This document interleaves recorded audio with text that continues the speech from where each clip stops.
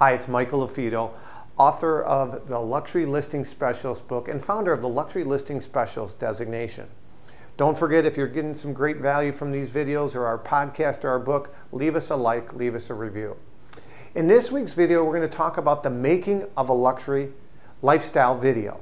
So you're going to see some photos come across of a new $7.25 million property we had, and you'll see some snippets of the video.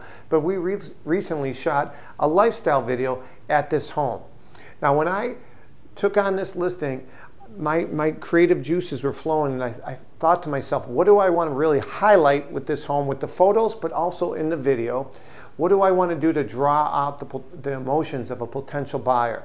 So we'll include a link to this full video as well as the 1-minute highlight version of this video, so you can watch the video uninterrupted on your own, but you'll see what we did. We brought in some of the best features of the outside first. This home was on a little over 2 acres, 2.3 acres, had an amazing pool, and so we brought in some kids, my kids and the owner's grandkids, and we really emphasized the lifestyle of this home, bring it to life. This home is great for entertaining. Again, it's about 25 miles outside of Chicago, and during COVID-19, public pools were closed, so we wanted to highlight the pool, the yard. You can have kind of your own estate, and this home is perfect for the C-level executive downtown Chicago that perhaps had to live downtown, but now, because of COVID-19 and the pandemic, they could do some work from home, and so that's why we highlighted the office and some of the other areas in the home.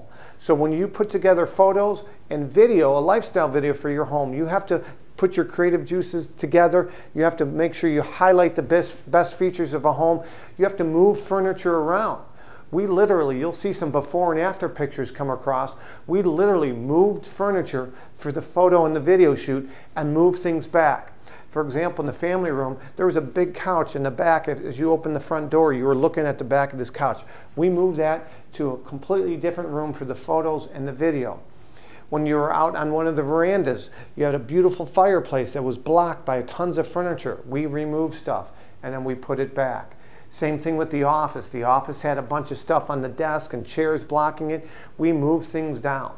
So that's what you have to do as well. You have to create some before and after. So when you're on a listing appointment, the seller realizes that you're different than the competition. You think differently and you put your thoughts into action.